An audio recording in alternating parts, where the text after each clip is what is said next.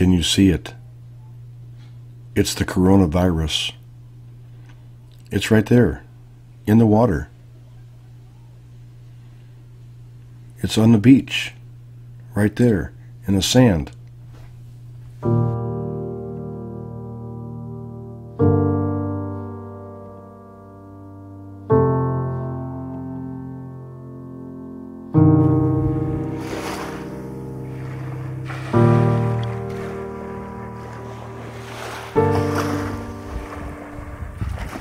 When I created this channel over 5 years ago, I never meant for it to be a talking head channel, and I've definitely never used it to present political or controversial topics.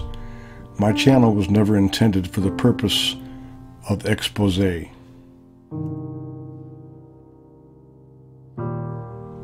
is supposed to be a feel-good channel, one that highlights the enjoyment shared by two people living out their lives in their special, small, little chosen quadrant of the planet, their chosen paradise.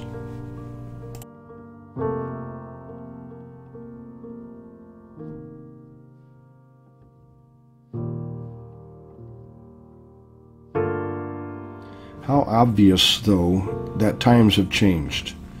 While the continued focus of this channel going forward will always be to help inspire anyone looking to pursue their own happiness, I have reached that point where I feel like I must deviate from my established normal and throw a wrench into the fan. If I don't, I'll forever regret not doing so.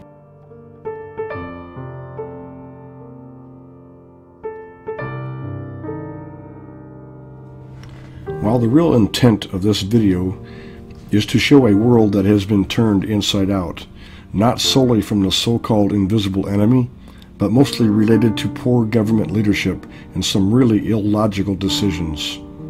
There are government atrocities taking place across the globe, but the one we are most concerned with is the one taking place right here in the place we call home.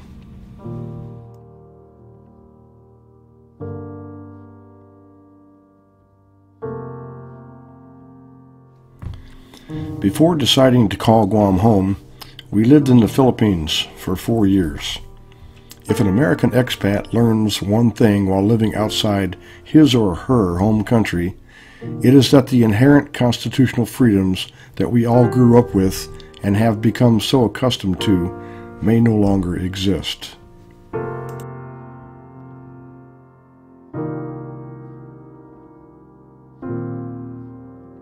Here on Guam, just as on the mainland, we possess those same certain unalienable rights. However, as many legal scholars will argue, none of these liberties are absolute. They can all be abrogated for compelling grounds.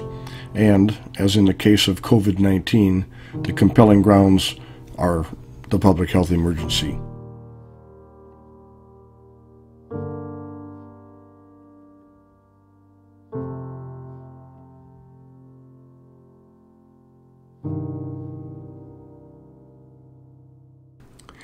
When we look at Guam's COVID numbers, a clear picture emerges, one that does not compel one to believe there is a public health emergency on Guam. Guam has one of the lowest infection rates per capita, currently at 0.5%, or 0.00549. We also have a very low hospitalization rate, with less than 17 persons currently hospitalized and 4 patients currently under intensive care. These numbers clearly do not warrant the level of draconian measures that have been applied to this island, and the people of Guam are beginning to notice. Not to mention suffering extreme hardships. However, the government of Guam seems to be at an impasse, having backed themselves in a corner. Recently, the governor, the lieutenant governor, and the governor's son, not to mention some other government officials, all tested positive for the virus. All seem to have recovered after experiencing mild symptoms. The reactions of many islanders here lead to the question of how this governor can lead when she and her staff cannot comply with their own mandates. Her answer to her own infection, created out of fear, was to return the island to pandemic condition of readiness 1, and the most severe lockdown to date. In a letter to the editor of the Guam Daily Post newspaper, Lee Weber writes, "What possible loss of freedoms will be next? No clear-thinking person can honestly believe that this virus can be dealt with by home lockdowns, small business closures, and similar behavior. Good leadership would have by this time been working to crack down on the critical sources of the spread." And a local popular doctor posted on social media yesterday, "Whose stupid idea was it to forbid walking or jogging on the beach by yourself? Neither the governor or this do-nothing legislature has formulated a plan, one that would protect both the island's citizens and its economy." Until just last week, the island seemed to be surviving on some level of life support, with its head just above water.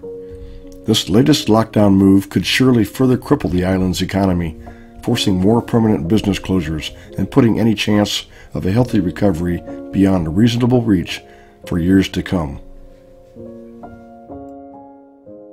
This latest extreme lockdown has all but shut everything down, including the island's banking system. This governor continues to allow Government of Guam workers to supposedly work from home while drawing their normal, and for some, additionally inflated government wages. The private sector seems to be unessential in the governor's eyes.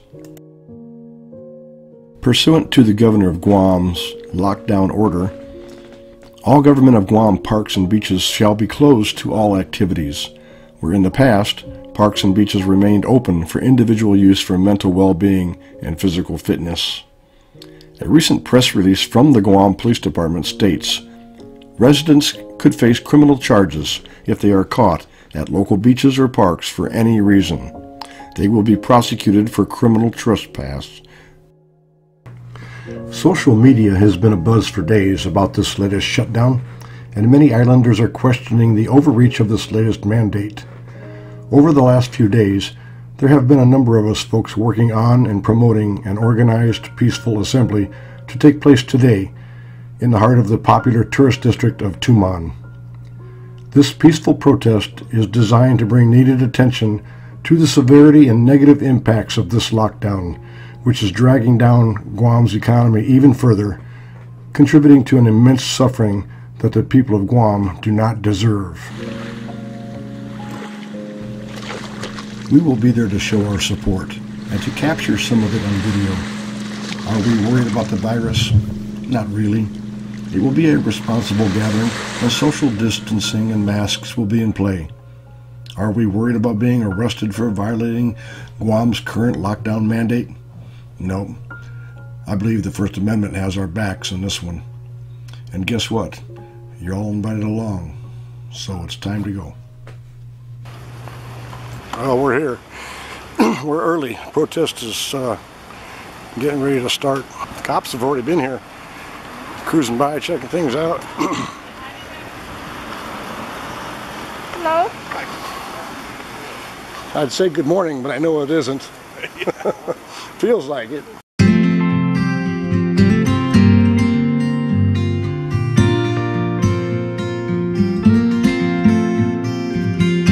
Do you miss me at all? Do you think about the things we used to do? No, you couldn't stand tall. So why didn't you call?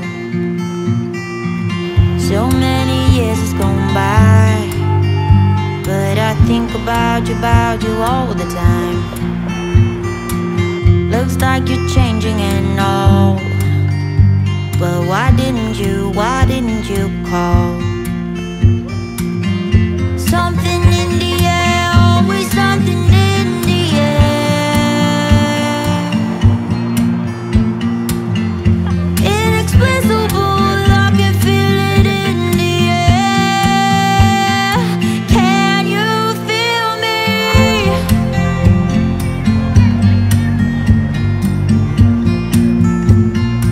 Can you feel me? We're gonna cross the road, then across the walk, and go across the Cancer Mall.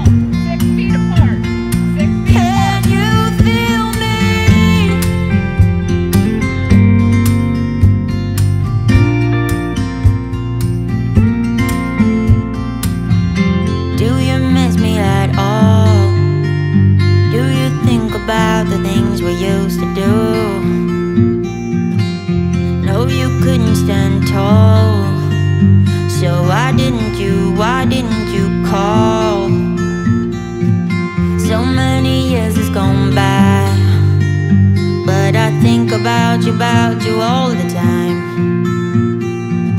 Looks like you're changing and all, but why didn't you call?